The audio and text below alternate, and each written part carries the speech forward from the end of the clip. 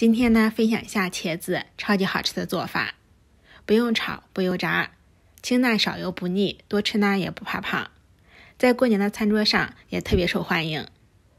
首先呢，准备2根茄子，清洗干净，在开水上锅，大火蒸15分钟。趁着蒸茄子的时候呢，切一把蒜末，再切2根小米椒。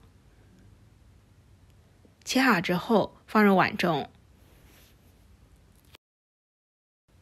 加入1勺生抽，1勺蒸鱼豉油，1勺香醋，1勺辣椒油，再加半勺小磨香油，然后加入小半勺盐，小半勺糖，搅拌均匀，我们的料汁就调好了。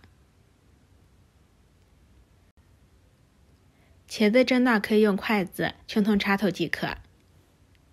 蒸熟之后呢，取出稍微冷却一下，冷却至不烫手，然后去头去尾，切成2半，再戴上手套撕成条状。这样直接蒸整个的茄子呢，蒸出来营养不流失，口感也更加好。再倒上调好的料汁，一盘非常美味的手撕茄子就做好了。如果天比较冷，茄子又凉了，我们还可以把这一盘茄子放入热锅中，稍微翻炒几秒，这样热乎乎的，吃起来也非常的美味，又是另外一番滋味。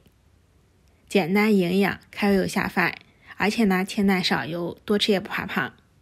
过年的餐桌上真的超级受欢迎，喜欢的话就试一下吧。